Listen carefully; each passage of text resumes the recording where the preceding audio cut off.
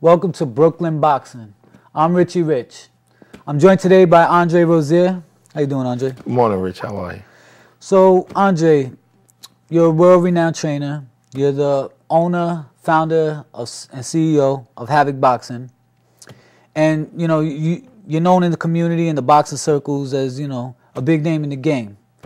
So tell us a little bit, and tell the folks out there, about what it means for these fighters and what separates them being from Brooklyn. You know what I'm saying? What gives them that hunger, that drive? Well, as we do know, Brooklyn is a borough of rough and tough, hardcore neighborhoods. You have Brownsville, Bed-Stuy, East New York, and the kids that come from these areas, they're built from a different creed and cut of cloth. And we are looking in these areas to cultivate that attitude, because when you apply talent to that attitude, you usually end up with champions and monsters. Okay. Is there anybody in particular that you're working with that you want to work with, but maybe you could let the people out here know some of the names that you work with? Sure, I'll start from the top, age appropriate. Curtis Stevens, Daniel Jacobs, Saddam Ali. Those are my three core professionals at the moment, and they are the ones who I'm expecting to become world champions. Okay. And when did you start working with these guys? Was it out of nowhere, or did you groom them from childhood? Where does it start? Where does for a good professional fighter, where does it start? Is it just athletics, or is it proper training from being a young kid? Well, whenever you start a young man at an early age in any sport, you get the chance to teach them correctly and guide them, and they mature with that sport. So by the time they are men, they do know exactly what they are going to do in the sport they are participating in. I myself have started with all of my guys at very, very early ages. And it's just not a one-man show. Let me advise on that. There's always help in building athletes. For instance, with our team, you have Gary Stark Sr., you have Leonard Wilson, you have Victor Roundtree, just to name a few, that come together and we gel and we create these young athletes that happen to become champions. That's very interesting, because you got a lot of kids that's out there. They're out there on the corners, you know what I'm saying? They're doing their things, and, they consider themselves rough and tough.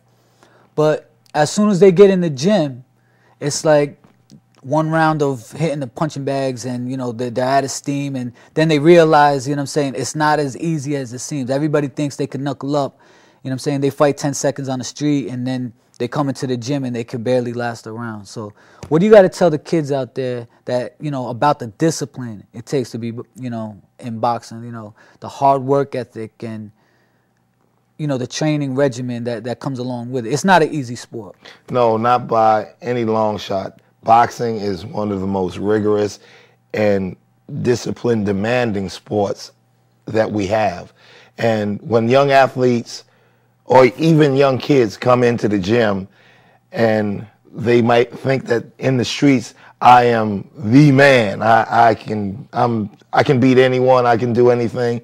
And they get in that ring for 1 minute and throw some punches and find out that their heart and their lungs don't cooperate with what their brain is telling them.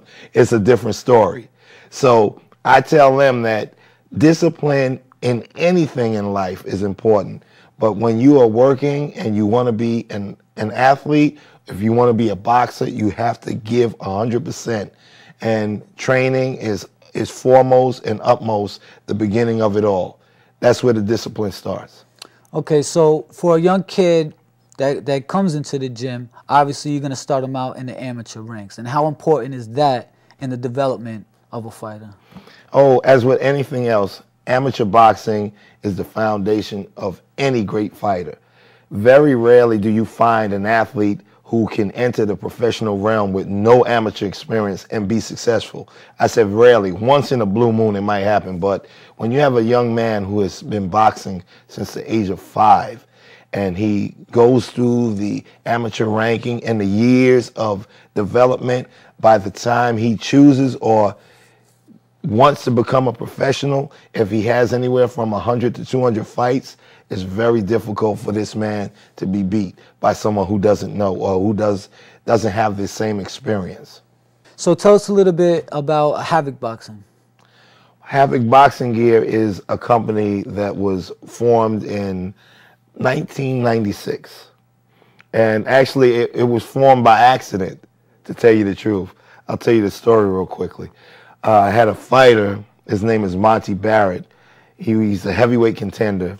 And he came to the gym, and he said he wanted to learn to box, and I was training him. So his aunt made boxing trunks for him. And they were nice, but they were his, so they were special. That's all that counted at that point in time. So I had these trunks, and I took them to my home, and they were in the closet, and the shelf in the closet fell and ripped the trunks. So I was like, oh, man, this kid is going to have a heart attack. Those were his favorite trunks. So I said, let me tell him.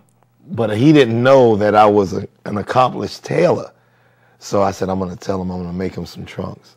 So we were at the gym. I said, Monty, I have good news and bad news. What do you want first? He said, give me the bad news. I said, your trunks, the ones your aunt made for you, were ripped in the closet. They're destroyed. They're done. And he was so upset. Oh, man, how did that? I said, no, don't worry, though. I'm going to make you some trunks. He went from angry to hysterically laughing in the same second. So I asked him, what are you laughing about? What do you mean going to make me some trunks? You don't know how to make trunks. You don't know how to sew. I said, yeah, I can sew. I'm a tailor. He started laughing even harder. So I said, let me get this thing together. I went down in my grandmother's basement. I pulled out the sewing machine that she had given me about 10 years ago. I oiled it up. I ran it.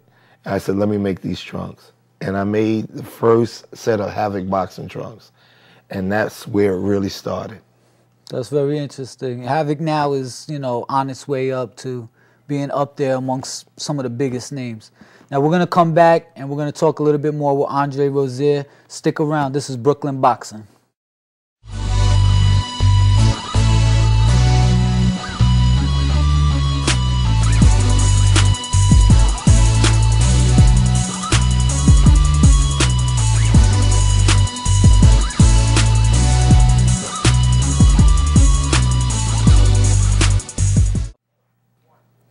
All right, welcome back to Brooklyn Boxing. Richie Rich here with Andre Roziar. And we were talking earlier, Andre, about your Havoc Boxing gear line. So tell us a little bit more about that, like where people could check it out, you know where it's going. Okay, well, basically at this point in time, we're morphing from actual boxing gear into athletic wear. I have a fantastic team under me. I refer to them in a family sense as my brothers. I have an older brother, Randall Ramirez. I have two younger brothers, Robert Diaz and Ray Campbell. And we've teamed up to bring the clothing line to its next level and hopefully to worldwide prominence. So is there any big names out there that are wearing this? Like, obviously, I know I'm a big boxing fan. I follow the game. But for some of the guys out there, like, tell us who's clients of. Oh, that's a very long list. It's a long list. Yeah, but we can start from the top of the food chain. We'll start at the top. Right now, Danny Garcia, one of my favorite fighters, Adrian Broner, all of my guys, Curtis Stevens, Daniel Jacobs, Saddam Ali, Lamar Russ, the list goes on and on. Andre Berto. You might have to help me with my list. The list goes on and on. But I'm happy to say that I can really express the fact that so many of these young, accomplished athletes are wearing the gear. Yeah, it's good to see that, especially, you know, it's local, you know what I'm saying? Even though New York is a big city, it's a big market, You know, being that, you know, you're from around the way, for me, it's good to see people that I know who's doing big things, you know, and to, you know, even play a small part in that. Well, to me, my thing is trying my best to give the highest quality product possible. I'm not so much worried about quantity. It's the quality of it. And for a company that possesses so few to be deemed so large is an accomplishment in itself. It is, and congratulations on that. Thank you very much. I appreciate it. So back to the boxing, you know, the athletes themselves. Who do you, you know, enjoy watching? You mentioned Danny Garcia, who's an exciting fighter. Who else do you, you know, enjoy watching? Well, that's a really long list also. I like action fights. I love when guys come in and put their shields on their backs and get ready to rock and roll. I love the way Adrian fights because he brings technical prowess with power and aggression, and I love that. But there's nothing like that old neighborhood brawl when two guys really go at it and may the best man win, because I want it more than he does. Okay. So as far as like historically speaking, like you would be more of like a Tyson compared to Ali. Well, that's actually a toss-up. But when Tyson was Tyson, there was no more exciting athlete on the planet. I go back to the old school. I love Marvin Hagler. He was like a blue-collar fighter. He brought it. Any way he had to beat you, he did it. I enjoyed the power and the tenacity of Thomas Hearns.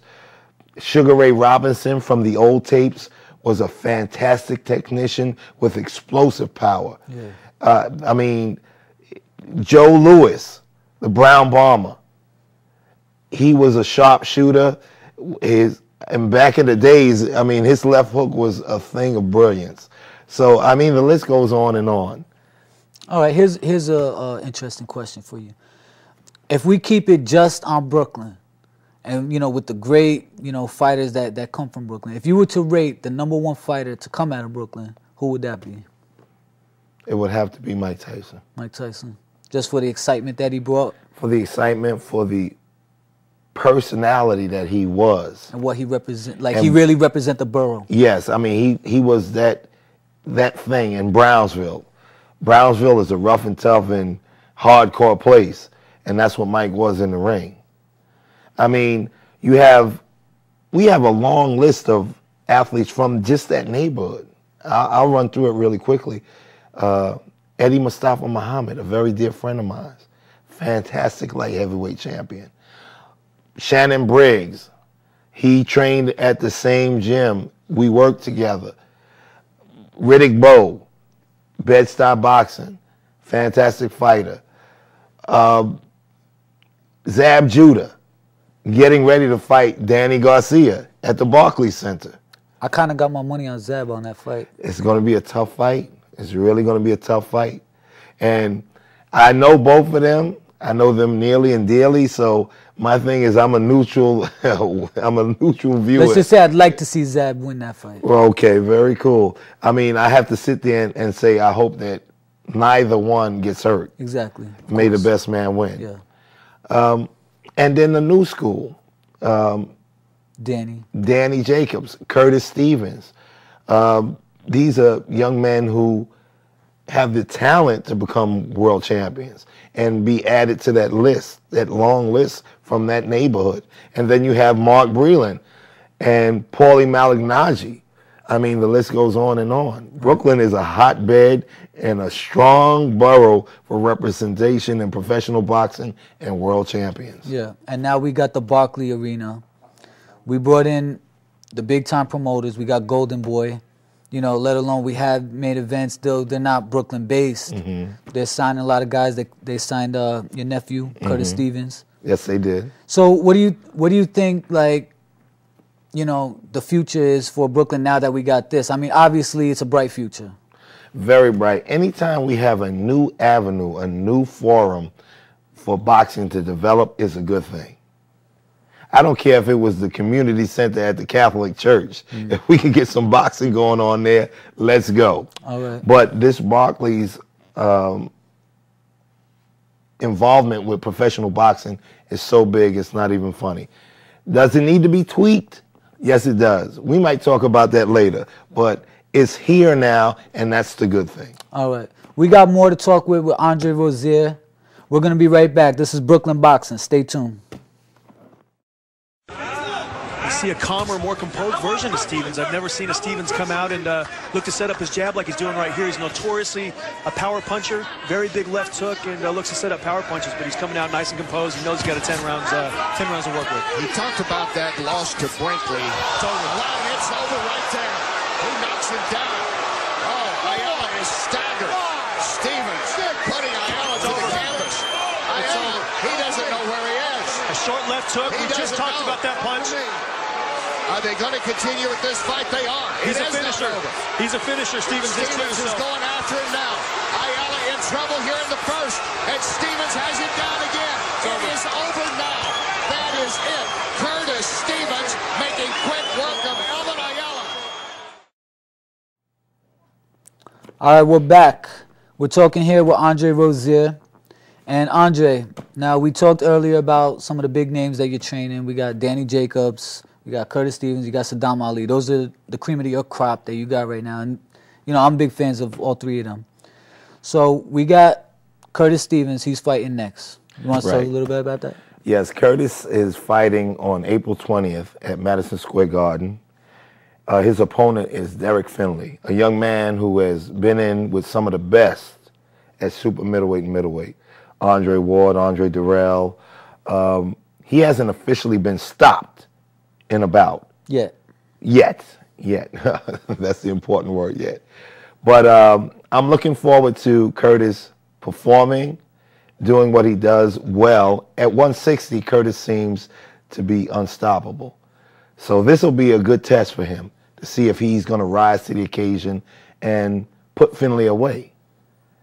So that's what we're working on now. I seen Curtis's last fight. It was on NBC. Yes. And this next fight is also going to be on NBC. It's going to be on NBC Channel 4. It won't be on the sports channel. It'll be viewed by everyone who doesn't have cable and who does have cable. Basically, all of America. All of America, yes. So this is a big stage. Very big stage. Very big stage. His last performance, I was very impressed. You know, he came out with a good, stiff, hard jab. Mm-hmm.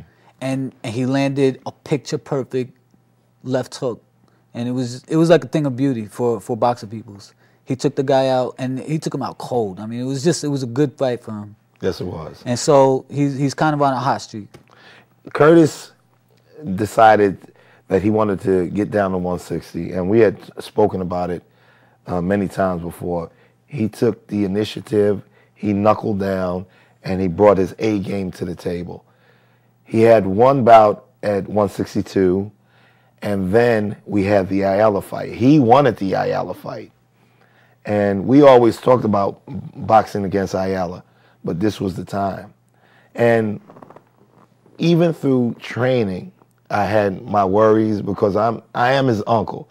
I separate training and the family aspect as much as I can. Which is important. Yes, it is. But he's still my nephew, and I still love him. So I was worried, like, we haven't had a lot of work. Ayala's been busy.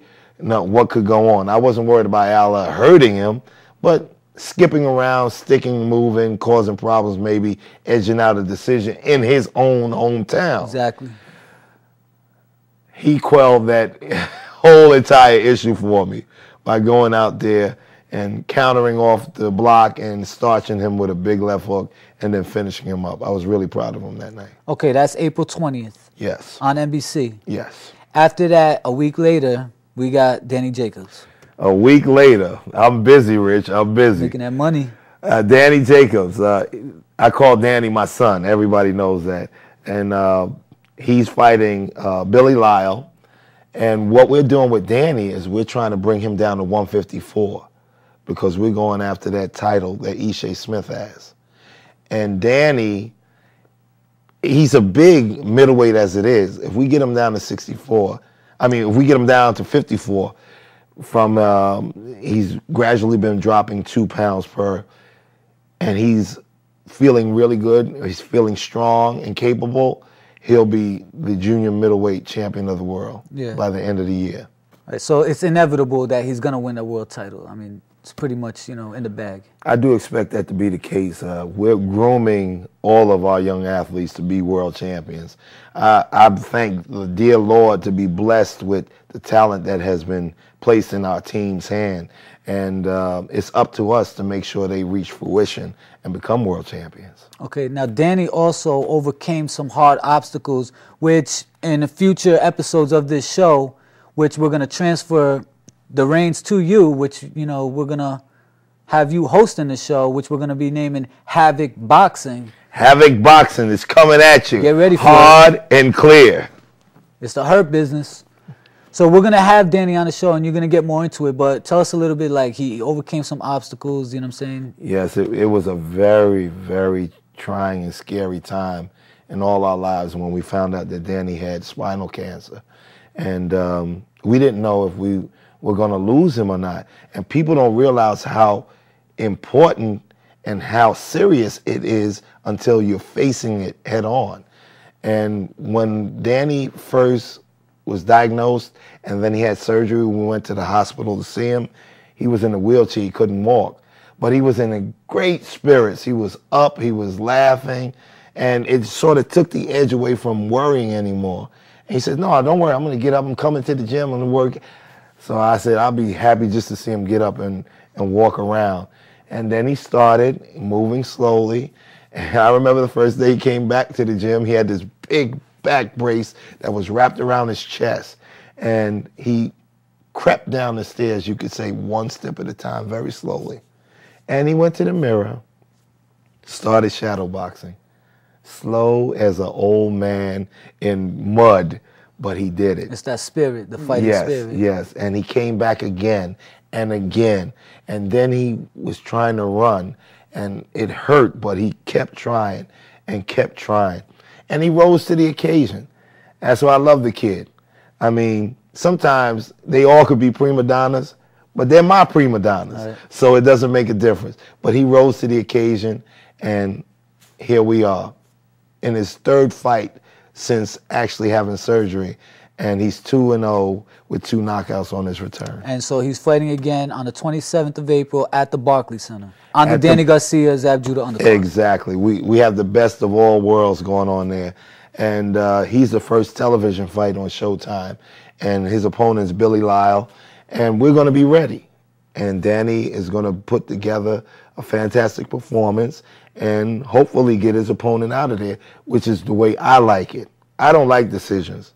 I like knockouts. Right. Get these guys out of here, finish your job. We don't get paid overtime. Yeah. It's time to go. Put the butts in the seats. That's right, exactly. And finally, we got the 2008 Olympian Saddam Ali. Tell us a little bit about, what's going on with his career. Saddam Ali, he is 16-0 with 10 knockouts. Right now, Saddam is his own promoter, and it's tough to promote yourself. It's tough, but he's made some strides. But right now, it's time for him to be aligned with someone that can help him get to the next level, because he's a fantastic talent, and he's had some periods of times when he didn't box when he should be. So now it's time for us to pick it up so he can realize his potential and his destiny of being a world champion. Right. And I think that when everything gets worked out, he will get there. So myself, I don't like delays. And I don't want to see him delayed, because time waits for no one. But, we take it one step at a time. Right. Now, again, we're going to be pretty soon producing a new show, which you're going to be hosting, Havoc Boxing. And it's going to be focusing on the community, Brooklyn, bringing in Brooklyn fighters, the guys you train, not only the big names, but also guys who put the blood, sweat, and tears, pros and amateurs, trainers and promoters, who you may have never heard before, but we're going to give them a chance to shine, you know what I'm saying? Give this an outlet, not only for, the big names, but also for for guys that's just been working in the industry. This is a show for the community, for the friends and families of the fighters. You know, I love boxing. I'm a big fan. And obviously you are too. You know, you're in the game. It's in our blood. There's always an alpha to an omega. You have a beginning and you have a middle and an end. We want to find out how it starts. How does a world champion begin? And what happens in the middle of it? So that's what we're going to base the show on. We'll get out there. A lot of the athletes that participate in boxing, professional and amateur, are good friends of mine. I'm referred to in most boxing circles as Uncle Dre. And Uncle Dre is going to be out there hitting the asphalt, getting in the gyms. I mean, you, as you know, Richie, as me being your trainer, that we get out there and we get our grind on. We will be grinding for the Havoc Boxing Show. All right. Well, that's it for now. Stay tuned. We're going to have a lot more coming. Dre, thank you, man. Anytime. Havoc Boxing. Havoc we Boxing. are in the hurt business.